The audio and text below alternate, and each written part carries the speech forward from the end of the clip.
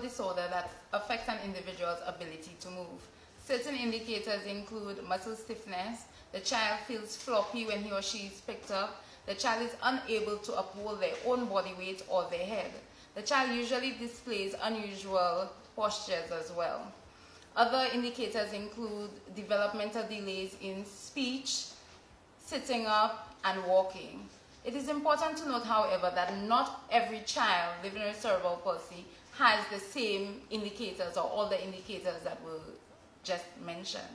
Every child living with cerebral palsy is different. What is your name? And what school do you attend, Deanne? Deanne? I have cerebral palsy. I am differently able. Sometimes children have a mixture of different types of cerebral palsy. Take 7-year-old Deanne, for example, who is diplegic, which means both of her legs are affected, and as a result Deanne would need assistance walking up the climbing stairs, walking downstairs. Deanne's left hand is also impaired. If you notice, she doesn't use it that much and she keeps it closed. However, these impairments does not hold Deanne back. As you can see, she's a very bright and intelligent little girl. Deanne topped her grade. She won the award, the top performer award for grade K, and she's working towards winning that award again for grade 1. Always unique and totally interesting, sometimes mysterious, allow understanding children to do the right thing. So marvelous, you were born to be free, to live a life like everybody, so with that freedom and that right. Open that hand, Didi. So do you want to tell us about this? What is this? Did you win this?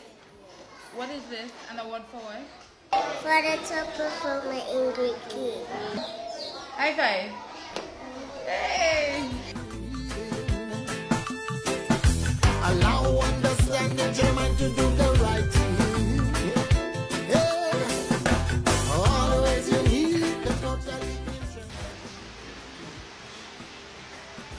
Woo!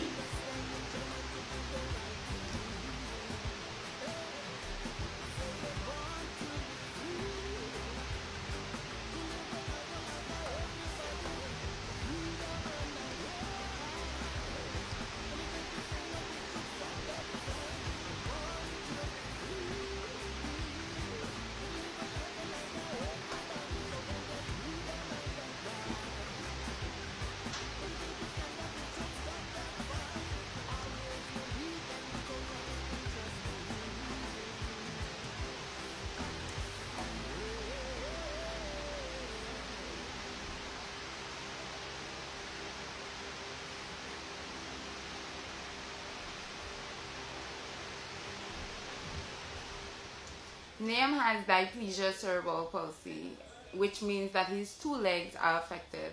As a result, he requires regular daily physical activity or therapy to strengthen his legs and his upper body. We first started practicing standing up with Liam January 2018, and he started at 3 seconds. Now Liam has now progressed to standing up for 40 minutes, as well as taking steps across the balcony. Liam's disability does not hold him back. He has the potential to go forward. He has become extremely independent in doing things for himself. He takes great pleasure in doing things for himself, and he can do it. Always unique and totally interesting. Allow understanding children to do the right thing.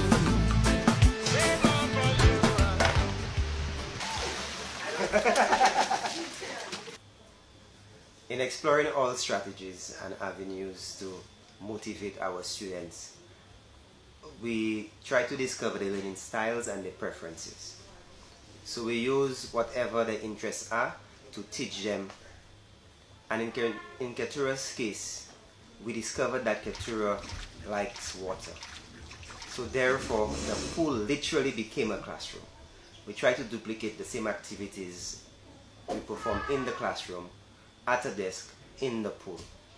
Keturah is 8 years old now, and she also has sensory processing disorder, which makes it very complicated because her senses are enhanced and it affects everything that she does. For instance, she doesn't like clothes on her skin, she doesn't like anything in her hands for too long. Sometimes music is too much for her, and it's a lot dealing with Keturah. But in the water, Keturah is a completely different child. On a day-to-day basis, well, I cannot really go to work because Keturah needs lots of care and attention and time, which other people might not be able to give her because she's really somebody, she likes to be, she's a people person, I will say. She's a people person. She will not play with anything for too long. She will not like eat on her own. She don't eat on her own. I have to feed her. Like feeding her is a stress. It's like it's a problem because I have to literally like play with her, feed her little by little. I cannot like just take a bowl of food and feed her all. I have to like give her some, stop, let her play, come back, give her 2 spoons again. So it's like it's a task in itself, feeding her. Brushing her teeth is another task. Combing her hair, like little things people do and won't have a problem doing it. She will, because she don't stay stable for too long. She's always on the move. She likes to move. She's very active, overactive. Since your child has started school at Dunnottar, what progress have you seen? Well, since my child have been attending DMDC, I've seen tremendous progress. Before she came to school there 3 years back, she used to hit herself.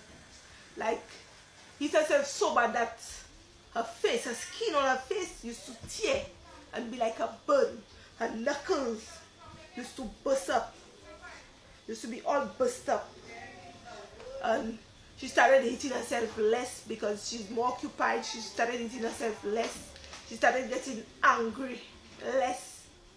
Because she used to do it for attention.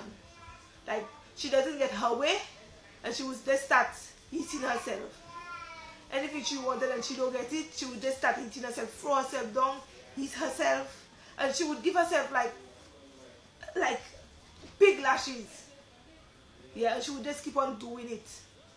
Like, just looking for the attention. But since she's been at school, she's been getting the attention, she's been getting different method of therapy to prevent her from doing it. So there have been tremendous changes in Keturah. Her speech has improved.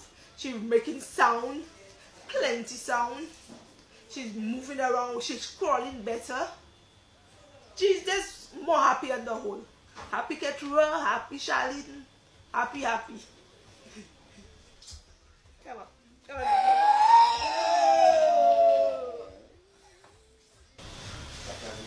on. Yes.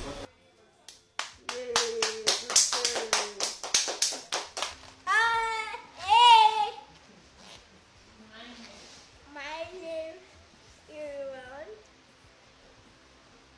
CP, and the CP give me dancing face. Okay, Lauren, tell me about something you love. What do you love? I love basketball. Very good. Are you going to show us? Are you going to play some basketball? Yeah. Okay, awesome. Superpowers. Spider-Man. Whoa! I got you. A good boy.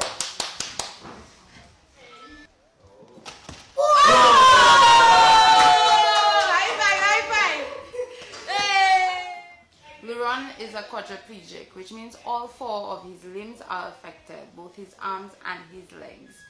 However, that does not stop Luron from playing basketball. He loves to play basketball. When Luron first came to us 2 years ago, though he was verbal, his speech was not functional. So you would ask him questions and he would not be able to answer correctly. Luron is now able to give a full account of his experiences and movies, his favorite movies, what's going on in the movies. I truly think Luron has superpowers. Even though I have cerebral palsy, I love math and can solve problems. Good job. 1 plus 4 equals, let's count. 1, 2, 3, 4, 5. So 1 plus 4 equals, very good job, 5. Yeah, take out 4 from there, good job.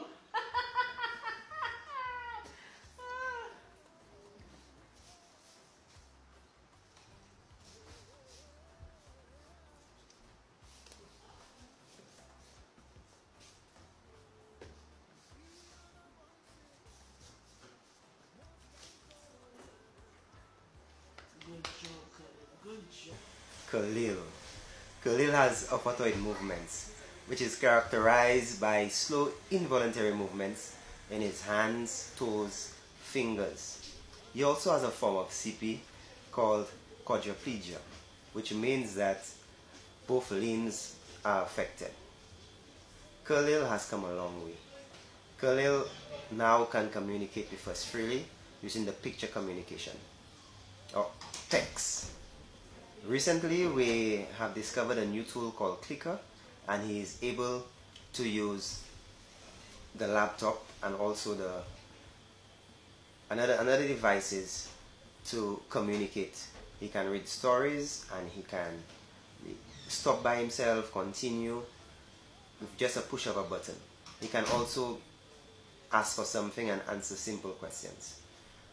Khalil is doing us proud and he's very intelligent, and we are hoping with this new software and new equipment that we have, that would propel Khalil to transition from the Dunnottar school to the regular school, because he's ready for it. I am unique. Every child living with cerebral palsy is precious. We are unique.